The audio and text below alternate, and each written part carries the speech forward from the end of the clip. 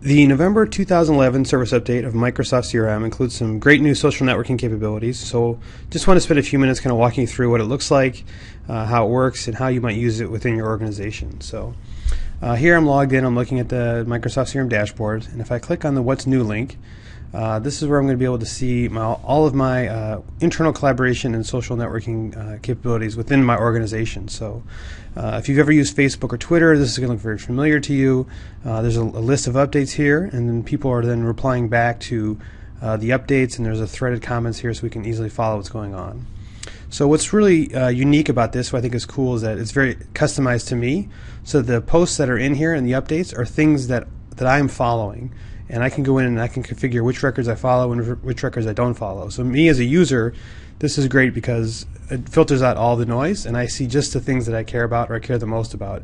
And I don't have to worry about getting tons of emails or just having tons of records to filter through to get just a handful of things that I'm most interested in.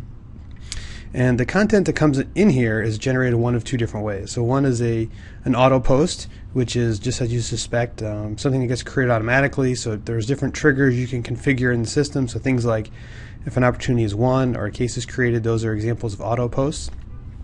And then there's also user posts. So user posts allow people to go in and type in a message manually, and then they can target it as well. So let's take a look at an example of that. So I'm going to go in here and start typing in my update. And if I hit in the @ symbol, I can then target my update at a specific record. So I can target accounts, opportunities, contacts. Any of the records in the system can be targeted for an update here. Let's say I'm going to pick this best of things sample, and I'm looking for some help here. Type in my note, and then other people that are following me or following that account, when they log in and look at what's new, they're going to go ahead and see that update, and maybe they can reply back and give me some feedback. And what's pretty neat about this as well is because it works with the other Microsoft technologies, and a link specifically.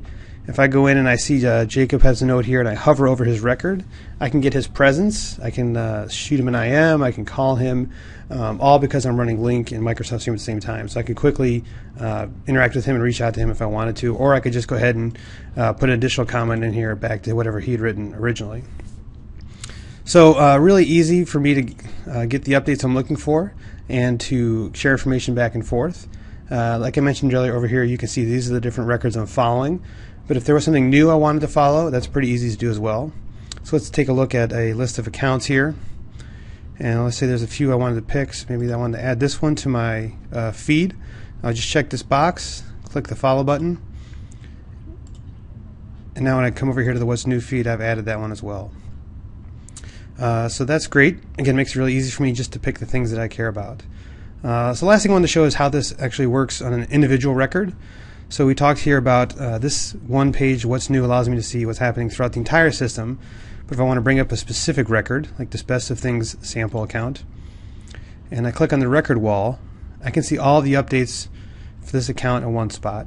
So if there's been a lot of conversation back and forth over a period of time, maybe a couple weeks or a couple months, all of those comments would be appearing here on the record wall in one spot. So if I'm new to the account and I want to get up to speed with what's happened in the past, this is a very quick and easy way to do that. So that's a quick dime tour. There's a lot more to what's involved, but I just want to give you a quick overview of how activity feeds and the social networking capabilities work. If you're interested in learning more, please contact us at Cinema Partners. We'd love to help you out. Thanks. Bye.